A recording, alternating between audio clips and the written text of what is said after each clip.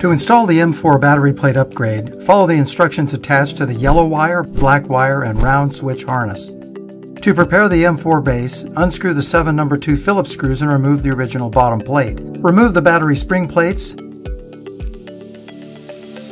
the black and red battery wires, and the charge panel. Keep the 2 charge panel screws. They will be used to install the battery upgrade plate round switch panel. Remove the wire nuts and untwist the red and black wires from their respective bundles.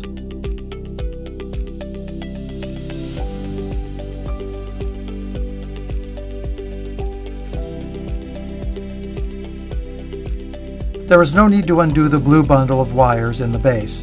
Disconnect the blue harness from the round switch. Install the round switch panel where the charge panel was removed. Connect the yellow wire from the plate to the red bundle of wires in the M4 base.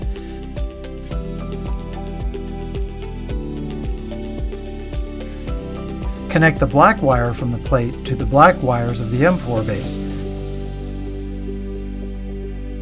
Reconnect the blue harness to the round switch by aligning the blue harness lock arm with the switch lock tab.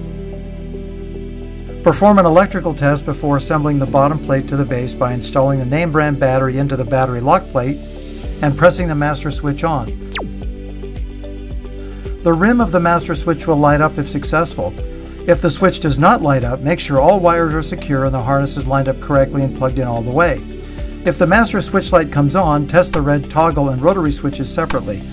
Verify that both switches with the master switch off do not activate the pump. Route the wires behind the back battery post.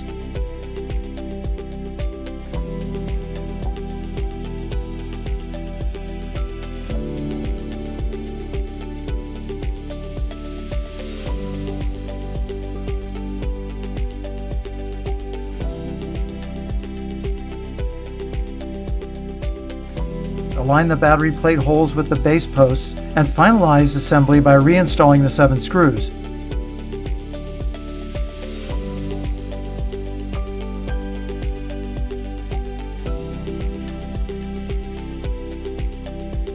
Make sure to turn off the master switch when the M4 is not in use.